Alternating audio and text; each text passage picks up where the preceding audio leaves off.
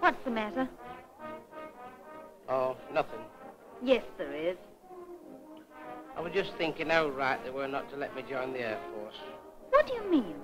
Oh, I'm no good. Every time I try to be smart, something always goes wrong. Is this to do with the balloon? Craig, wasn't it? Of course, it's nothing to do with me, I know, but it beats me why you're so fond of him. Who said I was fond of him? Well, you're always together. Hasn't struck you, I suppose, that I might have to play up to him to keep his mouth shut about you? You mean you're doing it for me?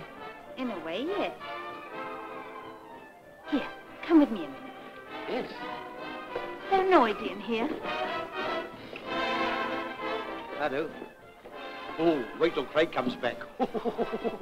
Do you remember an incident with a machine gun? Oh, I hope you've forgotten that.